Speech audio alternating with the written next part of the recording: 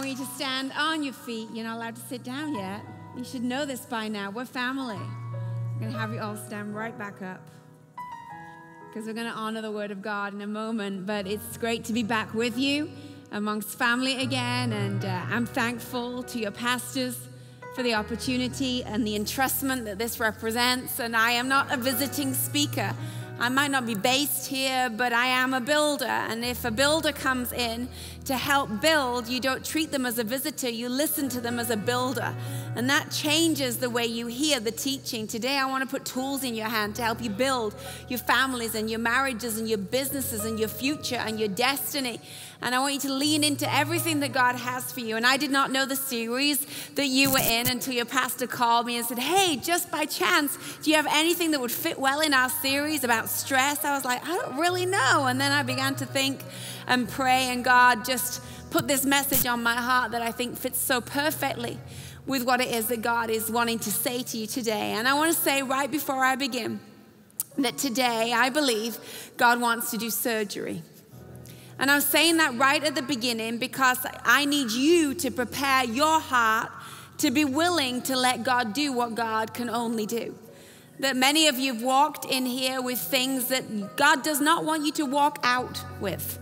Many of you come in here with a problem that you don't even perceive is the problem, and God today wants to heal what you didn't even know needed healing. Yes. And some of you are trying to fix things in a way that is in your humanness, but God has a way to fix things that are very different than how we fix things. And so today I really believe that the worship was anesthetic and the word is going to be surgery. And at the end, I'm going to provide an opportunity for you to actually respond. And so I'm telling you that now so that you're not shocked at the end, but you're ready at the end. And I kind of want to say to some of you today, enough is enough. It needs to draw a line today. You need to walk away from some things today. Yeah. Enough is enough. There's too much of your past in your future. Enough is enough. And so God's going to help you get free today.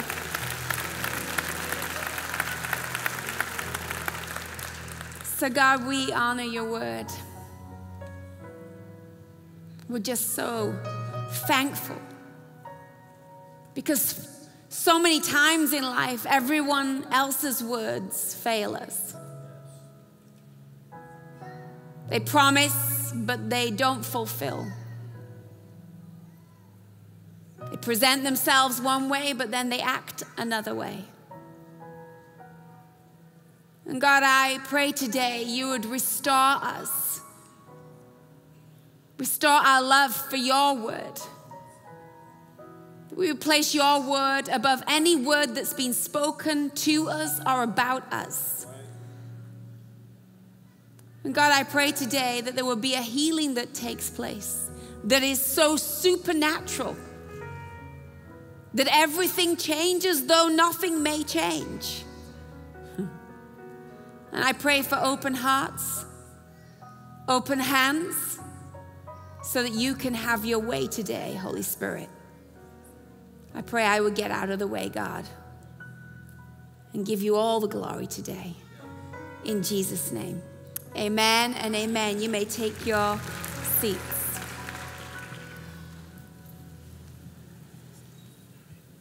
So the surgery I think God wants to do today, I know God wants to do today for you all, is God wants you today to have eye surgery.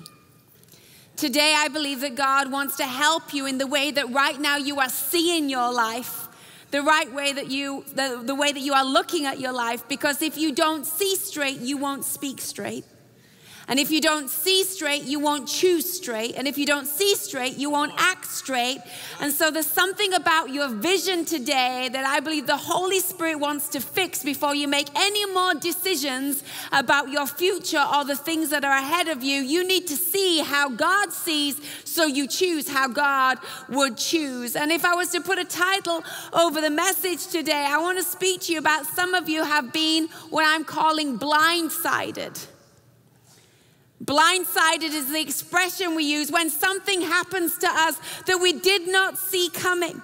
When something unexpected happens and it kind of collides with our life, and as a result, our life does not look the same anymore. And you know, the enemy loves to blindside us. With the medical report we didn't anticipate coming, with the job redundancy that we didn't see happening, with the situation of betrayal that we weren't even aware was in our future.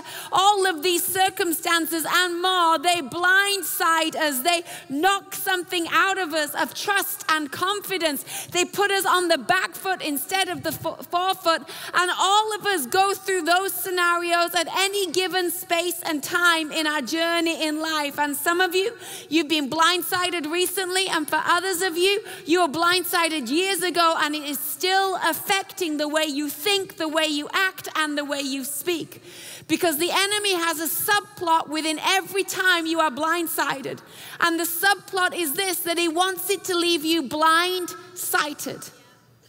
Now that may seem a strange expression that I have given you, because how can you be blind and sighted at the same time? But that's exactly what happens after an incident that offends you or hurts you or betrays you or wounds you in some way. It ends up that you are still, as it were, able to see with your natural eyes, but something on the inside of you lost sight, lost vision for your future. Your hopes suddenly became less. Your faith suddenly became lowered. And now, though you are seeing, you are not seeing in the way that God wants you to see. And so you are blind, but you are sighted all at the same time. And today, by the power of the Holy Spirit, it is time to get healed, what is long overdue in being healed, so you can see again. So you can be free again. There is hope today. There is faith today. There is fresh vision today for your life, but you're going to have surgery in order to get it. But the hands of the great physician are safe hands for you to trust.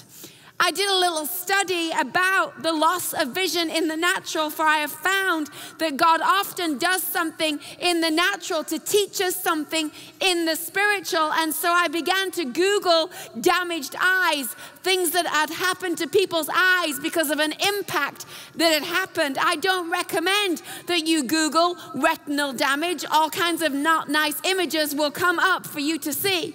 But as I was looking at all of these retinal damage, these eyeballs that were damaged, the Holy Spirit began to speak to me. And one of the fascinating things that I found was when somebody had been impacted in their vision area, in their eyesight, when something happens to an eye that is some kind of damage that happens to it, in the natural, there's something that can happen called a retinal tear. And a retinal tear means there's a small tear that happens that is something you would not even know that you had necessarily. And the tear through the impact remains there, and it begins to affect your vision, so it becomes a little blurry. But if it is left unattended, the retinal tear can be a place that begins to gather tears. That actually tears that should go out of your face actually can end up storing in the place where this tear has happened. And if that happens, the more they gather, the more pressure goes against the eye, and the more the retina begins to detach. And when the retina begins to detach, eventually you could end up blind.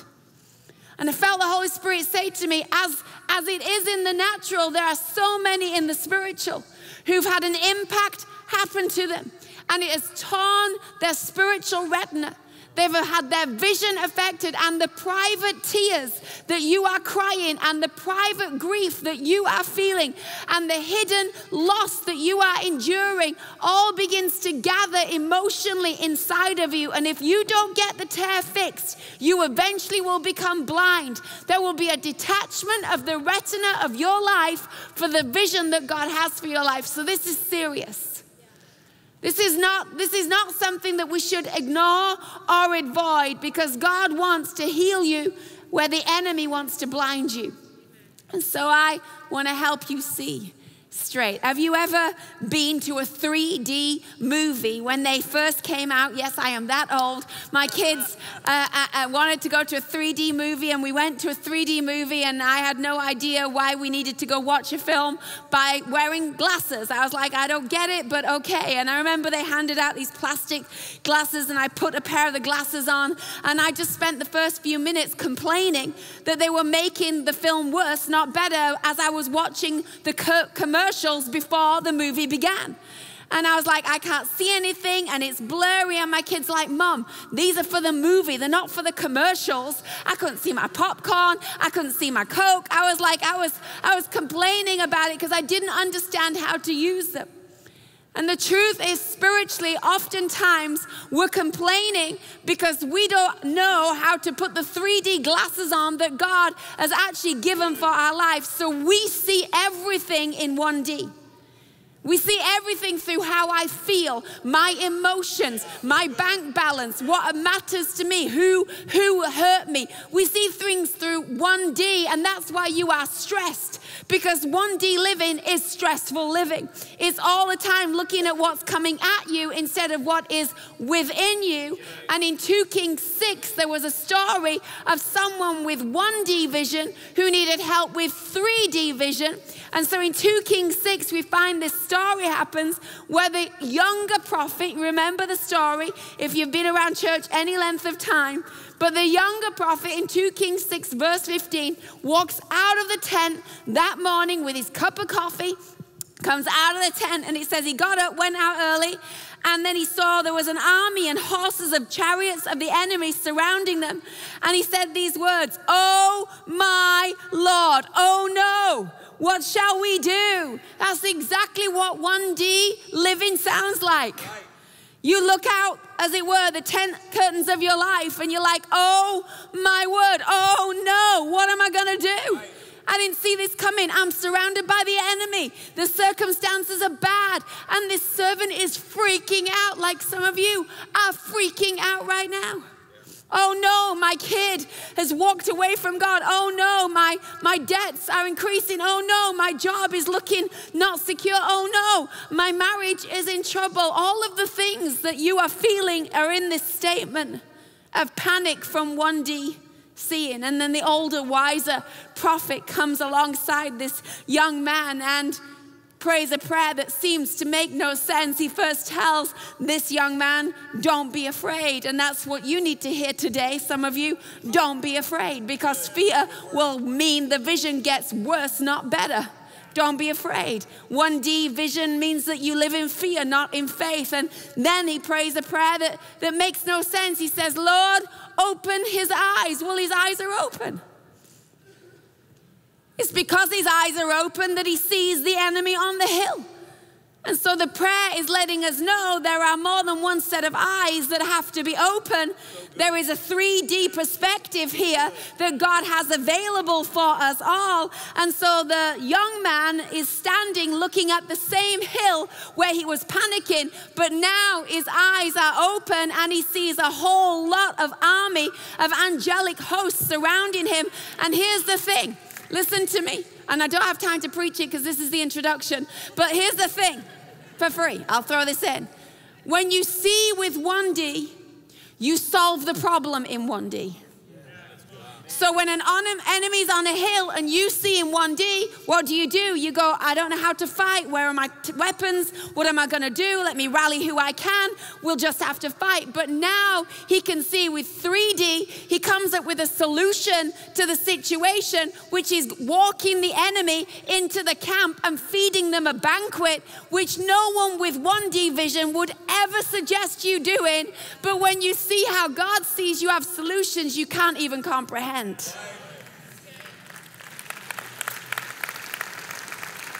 Open his eyes. Some of you, that's why you need surgery, because you are so 1D right now and God has a whole nother perspective of the same situation. And so I want to take you to the text that I'm going to speak to you from for the next few moments, where God actually helps someone see like he wants to help you see today. And this is a passage in scripture where if you were to read it, you could say to yourself, man, was Jesus having a bad day on this day? Because it's almost like this story is about Jesus failing. Because this story is about Jesus doing a miracle that we know he has done multiple times before. And yet when he does the miracle on this day, the miracle does not work the first time. So he has to pray a second time for the same miracle to take place. So you could almost read it like, Jesus, did you not have enough coffee this morning? I mean, you know how to open blind eyes. Like before, Jesus could just say, blind eye open, and it would open. He could touch someone and they would be able to go from not seeing to seeing. But on this occasion, that's not how this plays out. And I want you to see the steps in the process of healing, because I believe the same steps are necessary in your healing today. And by the way, this story that I'm about to read to you, many people avoid because they don't really understand it. And many of you are reading your Bible in 1D and you're looking for it to jump off the page and slap you around the head and be like, here's the truth. But you need to understand, you have to read your Bible in 3D. You have to stay there and linger there and ponder there and ask questions about the things that you're reading so God can open your eyes so you can see it more clearly. I'm tired of 1D teaching. How I feel and what I'm going through and what's my situation. I want 3D. I want what God sees and what God says and what God reveals. And so here we find in Mark 8 this story play out. It says in verse 22, they came to Bethsaida, and some people brought a blind man and begged Jesus to touch him. So he took the blind man by the hand and he led him outside the village. Let me stop right there. This already is unusual. Here's people saying, this guy's blind. He has a sight problem. Jesus, fix it. And instead of Jesus fixing it and stepping in and simply healing it, Jesus does something really unusual. And it says he takes the man's hand and he begins to walk him away from the people that have brought him for a miracle. He begins to take him outside of the village. Now, that might not sound a big deal to you or to I because we can see. But when everything about your world is blind, when you cannot see for yourself, someone that is a stranger to you taking your hand and removing you from everything that is comfortable to you is a big deal. Yeah, right. These people, this village, they were his eyes. They defined for him what every day looked like. They told him what people's children looked like. They told him what people's facial expressions were in a conversation. They filled in all the blanks for him that he could not see. And you know, when one of your senses does not work, your other senses heighten to compensate. And so his hearing was super intentional and super high. So he listened to everything they said, for it filled in all the blanks for him. And so this company of people, this community of people, they were his vision. And so now they're shouting that he needs a healing, and Jesus' response is not to respond, but to begin to take him away from the very people that asked for him to see. Why is that? Well, the place where he was called Bethsaida. And just a few scriptures earlier, you'll find the verses, woe to you, Bethsaida. For if half of the miracles had been done somewhere else that you have witnessed, by now they would have repented and changed their ways. And so Bethsaida was a place that wanted entertainment but not transformation. Bethsaida was a place who liked the show but were not ready to surrender and give up their own ways and control. Bethsaida were a place that actually were condemned for their unbelief.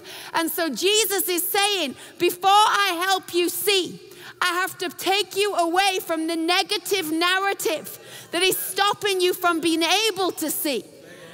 I need to remove you from from the village that is actually keeping you blind. Right.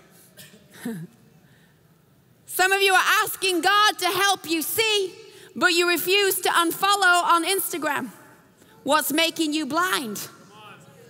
Some of you are asking God to help you see, but you refuse to leave the negative narrative of the company that you are in. And Jesus says, listen, you want a miracle? It's not on your terms. It's on my terms. Right. You want to see? Then you're going to have to stop having that conversation. You want to see? Then you're going to have to unfollow on Facebook. You want to see? You're going to have to stop hanging around the pity party. You want to see? You're going to have to stop talking about the offense. For I am not going to bring the miracle to a place of negativity and unbelief. But I will give you my hand and ask you to leave the village. And some of you need to know the first step of you seeing today is you got to leave the village, whatever the village has become. You can have a whole village up here in your head going on. You can have a whole village of wrong counsel going on. You can have a whole village of negativity going on. And you're saying, oh God, heal my marriage, but you're living in the village of negativity.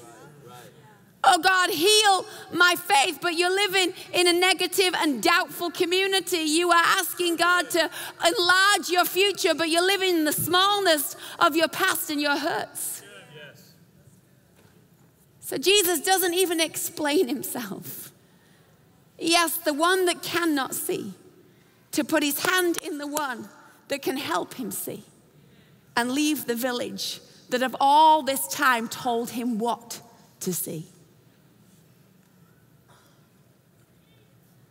He begins to leave the village. He begins to follow Jesus away from the sound that is so familiar to a place that is unfamiliar. He begins to leave the narrative that he has so listened to every day, and now he's in a place of space and trusting in a way that is different. You know, when we went through a season, my husband and I, not long ago, there was just so, it felt like all the voices were negative around us. And it felt like there was a season that had blindsided us in some ways. And I remember my husband being given the verse by God in Psalm 46, verse 10 in the Message. And it simply says this, it says, step out of the traffic. Get out of the traffic and look up. And look at me, get out of the traffic. And some of you need to get out of the traffic. Get out of the noise. Leave the village of smallness. Leave the village of unforgiveness. And take his hand. Jesus leads him outside of the village. And then it says this next line, which I have not got time to preach on, but you need to see that it's in your Bible so that you don't get offended if Jesus does this to you. It says, and then he spit on the man. I don't get it. I don't know why. Like, Jesus, really? I don't know that that was the best way after he's just taken your hand to build a bond of trust. You just spit on him. It's like you coming forward this morning feeling like I'm just going to go forward and get prayer because I need help. And then the person at front just on you. You'd be like, I am never coming back here ever again. But maybe he was so used to things being done his way that Jesus is like, this will be done my way. And if you are offended at some of the things that God is challenging in you, then you will live blind instead of living with sight. You have to choose. Well, I'll trust you, God, in this area once you deal with them. Well, what if he doesn't? You're just going to be stuck forever? Because you don't get to be God. He is God. He chooses how this thing plays out. And so you have to trust that about him. And so maybe it feels like this is a spitting on me, God. But if it's God that's spitting, you're in good hands. I'd rather have God spit on me than people spit on me. And by the way, he had people spit on him. And he took it so that you could be free. Because when they spat on him, he saw your face and he saw mine.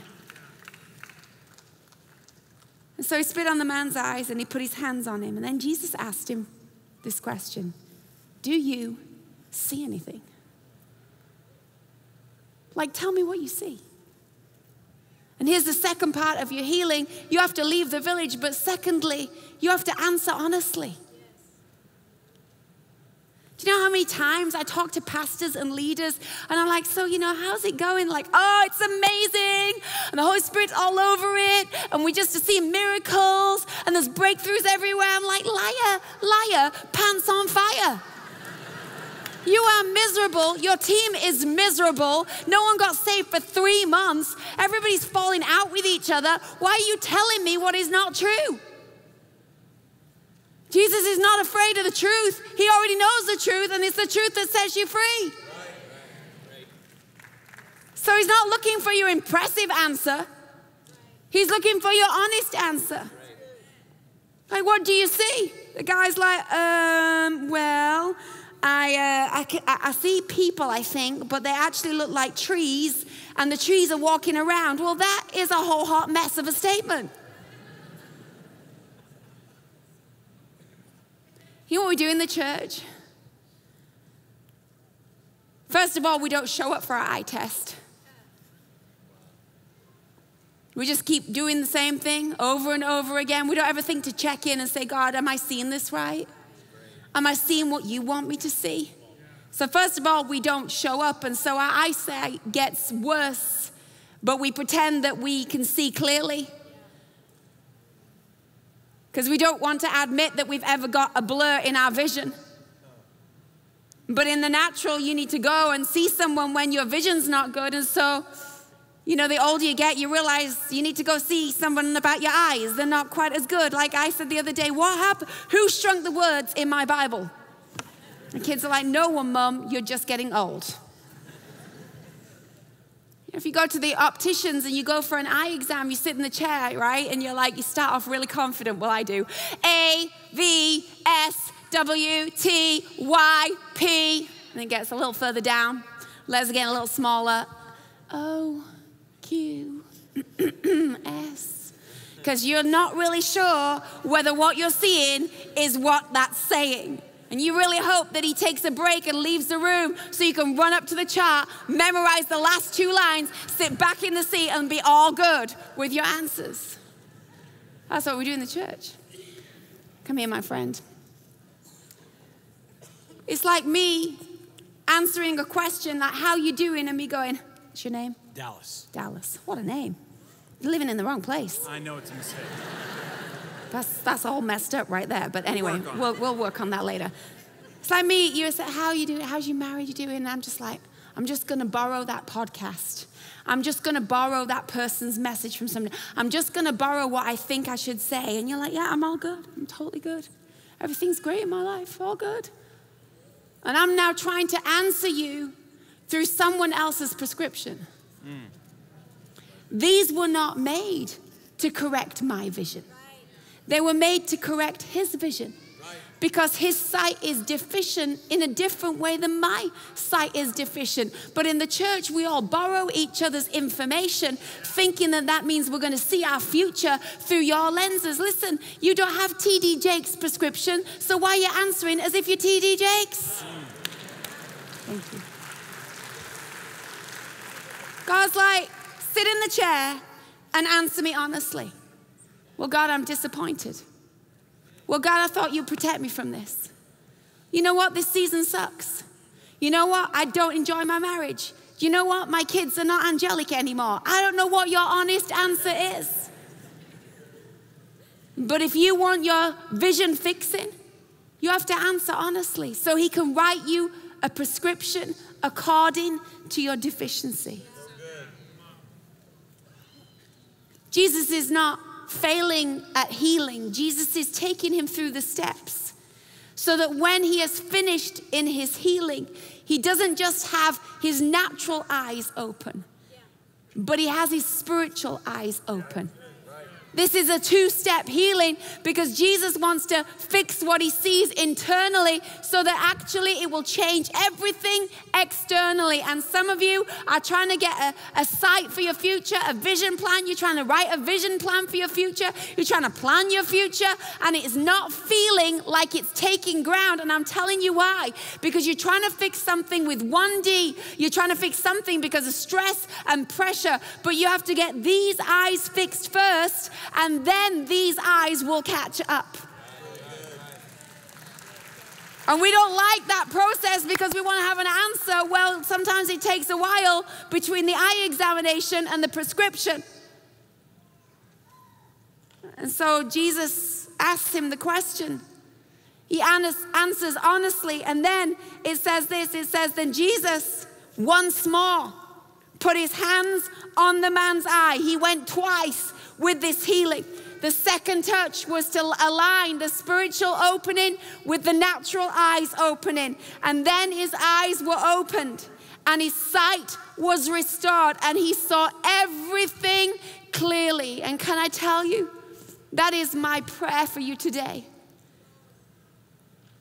That though nothing may change when you leave this room in the natural, everything will change inside of you. And it's like in the morning, you're going to wake up and open, as it were, the curtains of your life with your cup of coffee. And what was freaking you out before is not going to freak you out anymore because you had an eyesight surgery. That means now you see everything clearly.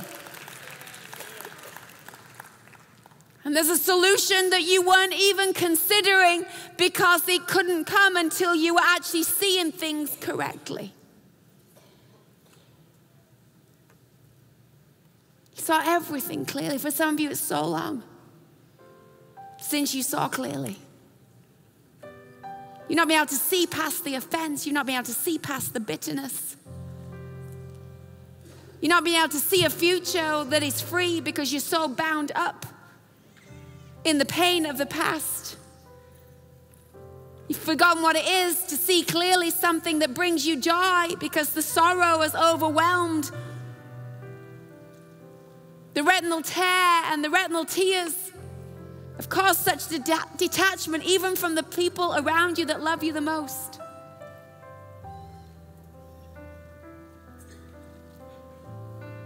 All of a sudden, he sees clearly, and then Jesus just has one more step. For though his sight is restored, though he's seeing clearly, you would think the miracle is done. But Jesus, as he's leaving, shouts out after him. He says, hey, go home. But don't you dare go back through the village. Go home. But don't you go back through the village. Don't you take your new vision and go back into the same conversation. Don't you take your new vision and go back to the same village of negative narrative. I have healed you, but just as quick as I healed you, you can go back and find you're blind again.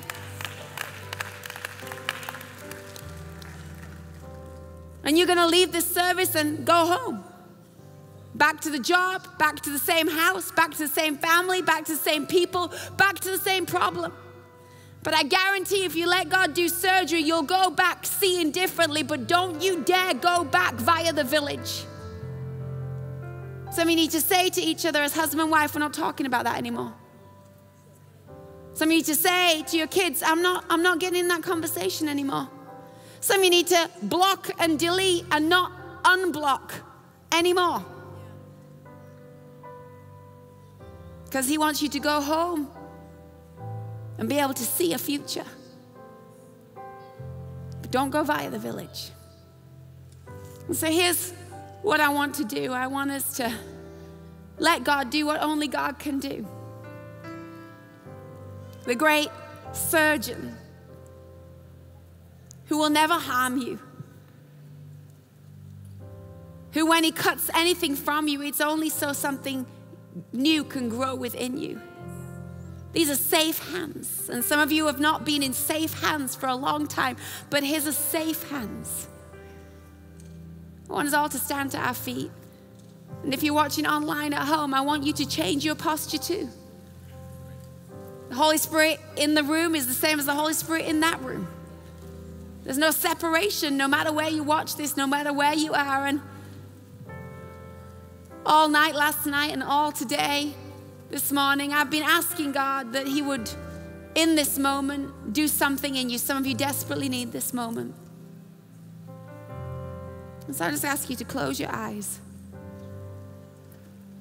You know what it is that's specific to you. You know where you've been blindsided. You know the collision that you feel took you out, knocked your confidence, stole your dream. The relationship that you feel just tore something in the inside of you that is still an open wound.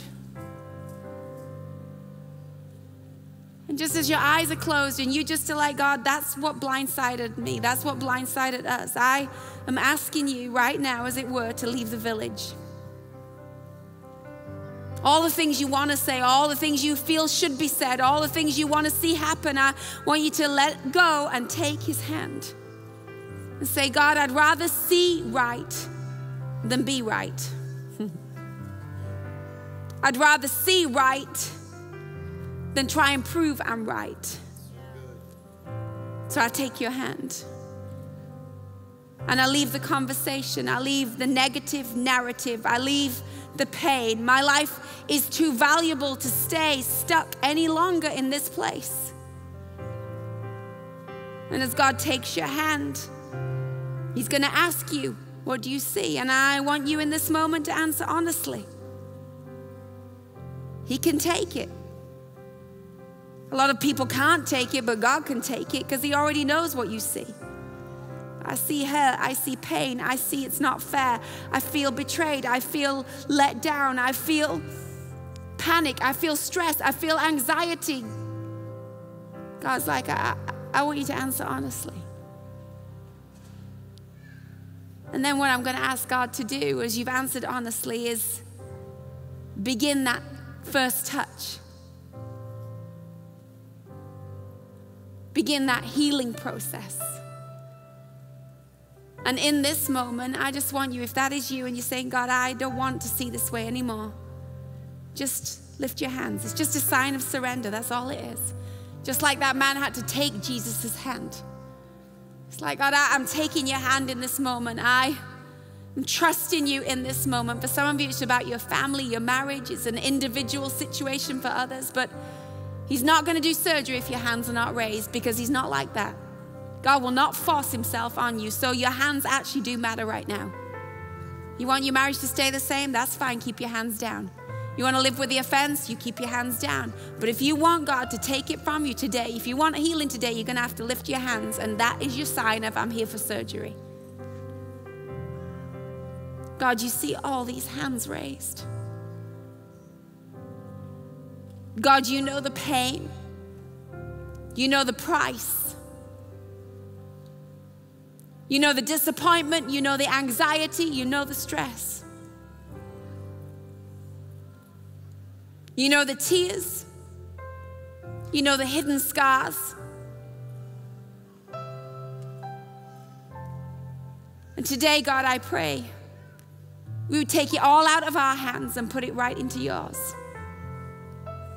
And God, I pray right now, Holy Spirit, that you would touch every life that is responding. I pray right now, even in this moment, that healing would begin, that tears would flow, that forgiveness would open up, that lives would look to you instead of around them. God, I pray even in this moment, there would be a sense of peace that passes understanding, a clearing of what has been foggy, a clarity of mind that's coming back and finding center in you again. I pray that frustrations would die down and faith would rise, that hope would begin to live again, that courage would begin to grow again, that clarity would come back again. I pray today that there would be the same statement said, that as eyes open in a moment in the natural, that they would see clearly.